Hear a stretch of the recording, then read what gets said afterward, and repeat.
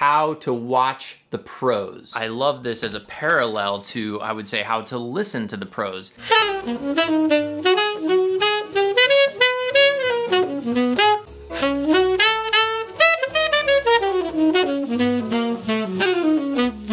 It's an infectious, joyful, it's just incredible. I love Cannonball Adderley's feel. I mean, I don't know what else to say.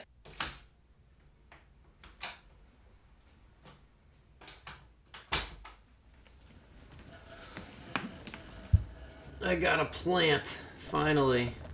Now the question is, will I be able to care for it? Like, over time, obviously I'm caring for it right now. I've named him George. I think that will do it for now.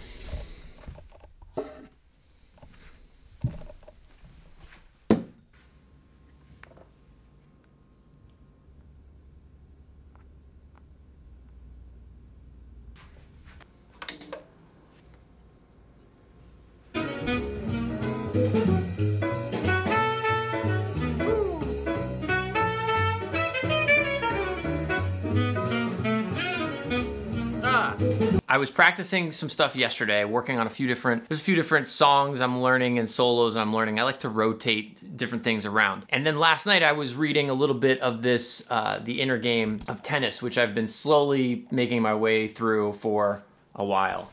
I need to just go ahead and finish it. There's a chapter in here, how to watch the pros. And I love this as a parallel to, I would say, how to listen to the pros. I'm super, super big into transcribing as a process that I've learned so much from and continue to, always do, as a way to develop my ear and my feel and so much.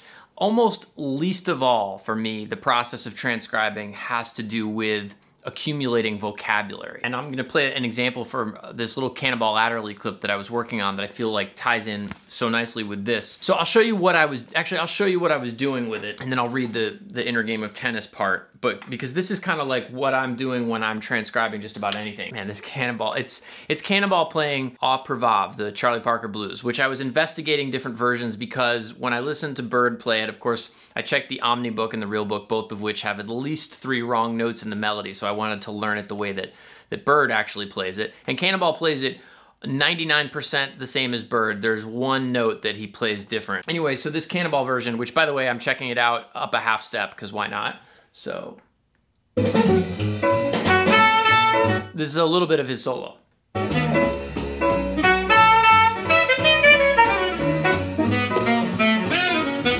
Ah!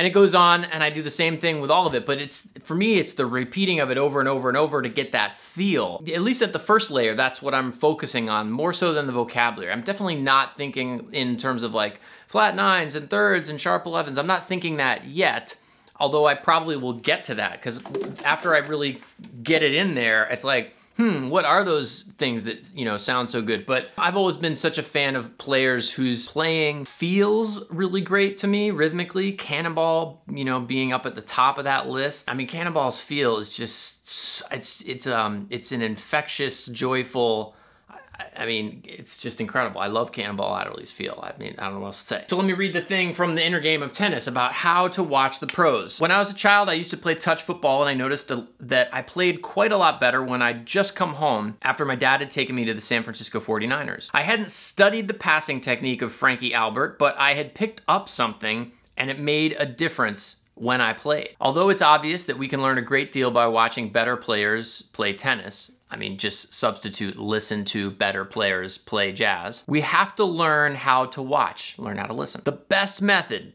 is simply to watch without assuming that how the pro swings is how you should be swinging. So I interpret that as like, you know, you're listening. It doesn't mean that the way that any particular player plays is the way that you should be playing. You're just absorbing what somebody has found to be really useful for themselves. I mean, later on down here he says, in summary, I believe someone who has discovered his or her best stroke can help you discover your best stroke. So again, we're substituting, mixing metaphors here between tennis and playing. Instead, allow yourself to focus on whatever most interests you about the movements of the pro you're listening to. Allow yourself to focus on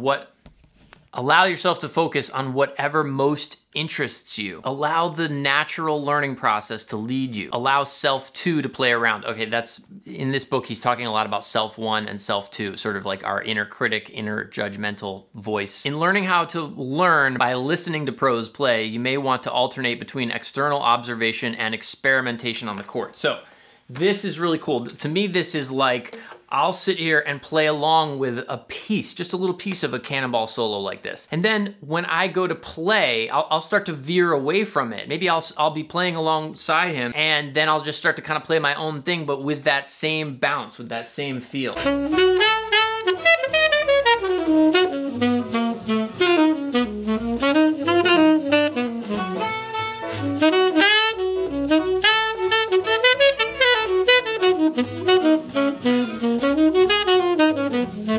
This is a little bit tricky because I have it on a tight loop, so maybe the way that I would do this more tactically would be to have a full chorus that I could play around, and so I could do that. But after a while of just playing along with this section of Cannonball, and I think there's another section too.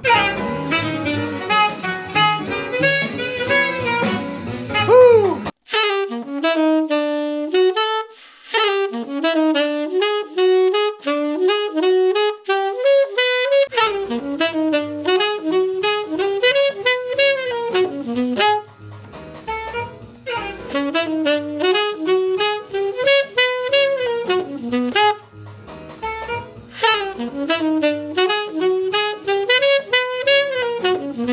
So I guess what I'm saying there is I'm concerned less about the harmony and the theory. I know it's over a blues. I can dig into that next, but the most important thing to me is the feel, the delivery, the sort of this kind of latching on to that Cannonball swagger as best I can.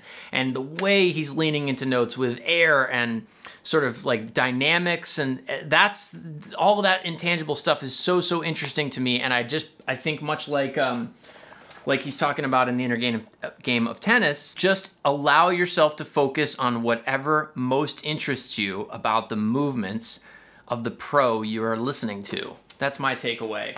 And something I just always have found to be so valuable with this. And you know, that is exactly the kind of stuff that you cannot get from reading music on paper. I don't care how accurate the thing you're reading is, you'll never pick it up. And most of the time, you just can't be captured on paper. You gotta get it with your ear. You gotta get it with your heart and soul. You know, I don't wanna get all woo-woo on you, but I mean, that's kind of that's what's going on. And so anyway, I've been having fun with this, just this little bit of Cannonball. Have fun with whatever it is you're transcribing. By the way, I'm gonna be on tour in Europe this fall for about 2 months, 2.5 weeks or so with my band and the rest with Snarky Puppy. Tour dates are all up on my website, bobreynoldsmusic.com. Love to see you at one of the shows.